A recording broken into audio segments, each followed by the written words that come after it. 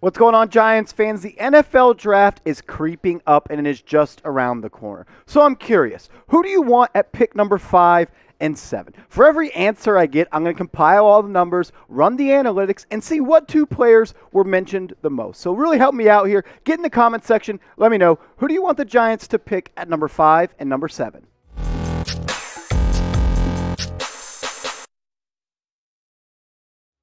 What's going on, Giants fans? Hope you're having a great day. You are watching New York Giants Now by Chat Sports. I'm your host, Marshall Green. Give me a follow on Twitter at @MarshallGreen_. We are getting closer and closer to 1,000 followers, and I need your help. Not only do we want Giants fans to follow me, so give me a follow at @MarshallGreen_. In today's show, we're going to take a look at the latest Todd McShay NFL mock draft, who he had the Giants taking at number 5 and number 7. We'll break it down, give you some stats, and show you why he picked those players. The first 4 players he had going in the NFL draft went like this. Aiden Hutchinson, number 1 to the Jags. Kyle Hamilton, the safety out of Notre Dame, going number 2. That's the highest I've seen him go in any mock draft yet. Then a backbreaker for the Giants. Ekwonu and Evan Neal go number 3 and number 4. And that's kind of the worst case scenario for the Giants. Those are my 2 top guys that I want at pick number 5. And I'm kind of starting to feel it that it's not going to be there. So I'm starting to think of other ways and other people the Giants should pick at number 5. But if the draft plays out like this, where Aiden Hutchinson goes 1, Kyle Hamilton goes 2, Ekwonu goes 3, and Evan Neal goes 4. Let me know. Take the seat of Joe Schoen. Who are you picking in this situation? I'm very curious for who you have to say. I don't think you're expecting who Todd McShay is going to pick, so I want to hear your answers. Who do you pick at number 5 in this situation? Todd McShay had the Giants selecting Travon Walker, the edge rusher out of Georgia. And this guy was a combine winner, but he has been an NFL draft cycle winner. He is sprinting and skying through NFL draft boards. Just a couple weeks ago, he was a second-round guy, and now almost on every mock draft that's coming out, he is a top 5 pick, and in this draft, he's going number 5 to the New York Giants. Todd McShay, he was very complimentary about Travon Walker. This is what he had to say about him going to the Giants at number 5. The Giants generated just 34 sacks, tied for 22nd in the NFL last season. And while Walker didn't pile on the QB hits at Georgia, just 6 sacks and 29 pressures last season, he was asked to do a lot of different things in a Bulldogs front 7 that produced 3 other likely first-rounders. The 272-pound Walker had a terrific workout in Indy, running a 4.5 1-second 40. 270 pounds, 4.5 40, and a 6.89 3-cone drill. Fewer players I've ever evaluated can generate the power he does from the ground up, and that was on display with a 35.5-inch vertical and a 10'3" broad jump.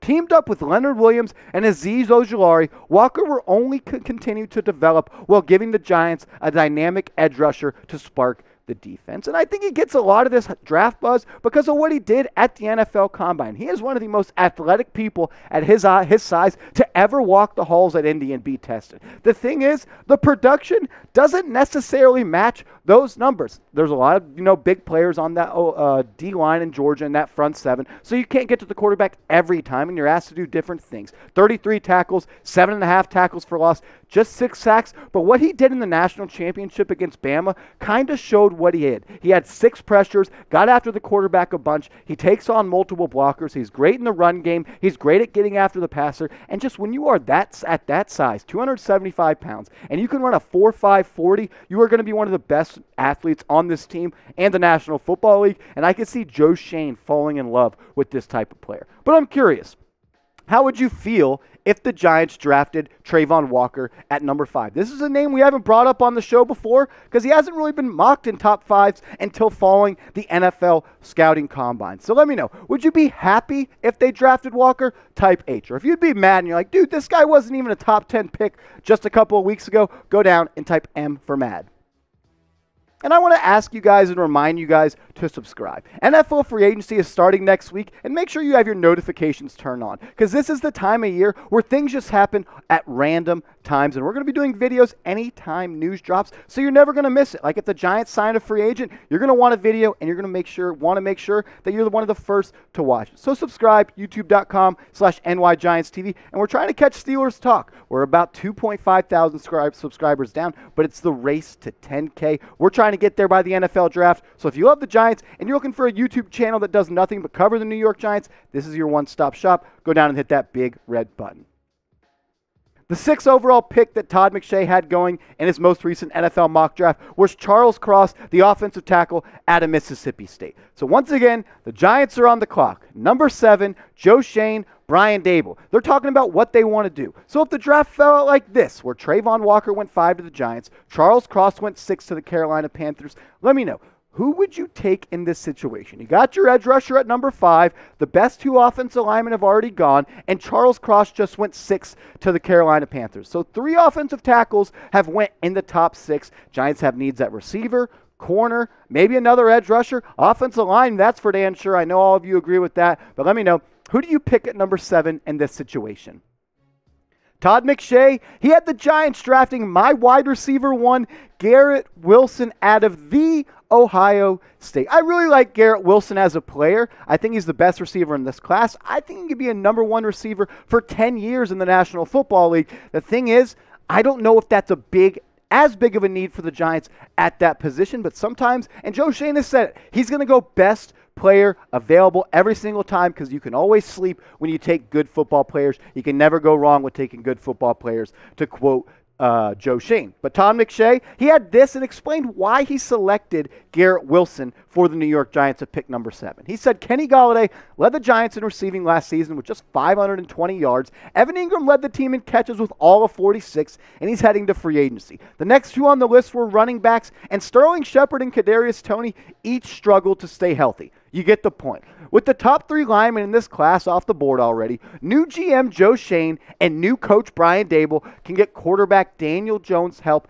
in another fashion. Wilson has elite body control, 4.38 speed, and a big catch radius. It's hard to pass up on wide receiver ones, and that's what I think Garrett Wilson did. And what did Joe Schoen and the Buffalo Bills do to help Josh Allen progress? They got him a number 1 wide receiver and Stephon Diggs. Maybe Garrett Wilson will be the Diggs to Jones like he was to Josh Allen, but let me know. Do you want the Giants to draft Garrett Wilson? If you do, go down and type Y for yes, or if you don't, go down and type N for no.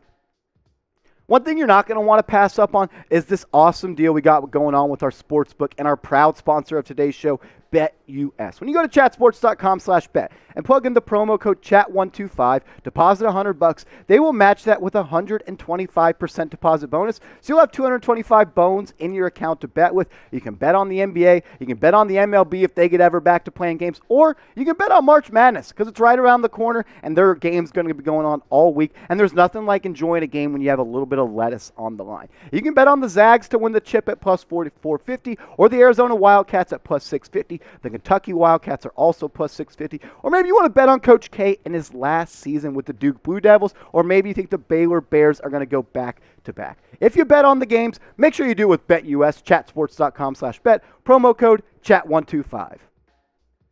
Garrett Wilson is my clear wide receiver 1 in this draft. He's a little undersized, but you can't teach 4.38 speed. And the type of body control he has is truly incredible. He can go up, high point a ball at better than almost anybody in this draft. What he did, remember that catch against Michigan in the corner where he went up and plucked it off the dude's head? Yeah, you could hear Randy Moss in the background saying, "You got Moss." I don't think Sterling Shepard's going to be on this team next year, so Garrett Wilson could be a solid replacement. 70 grabs, over 1,000 yards last year, double-digit TDs. This guy is the real deal, and he can slide in and be that Sterling Shepard replacement. Because this wide receiver depth chart right now, it's pretty rough, man. I'm going to be honest. Kenny Golladay, I think, is going to have a bounce-back year. I think him and Jones will have another year of chemistry under their belt. And I think Brian Dable is going to get the best out of Kenny Golladay. And I also think Mike Kafka will as well. It hurts. I don't think Sterling Shepard's going to be back unless he accepts that pay cut. I'm expecting a big jump for Kadarius Toney. Darius Slayton could be cut.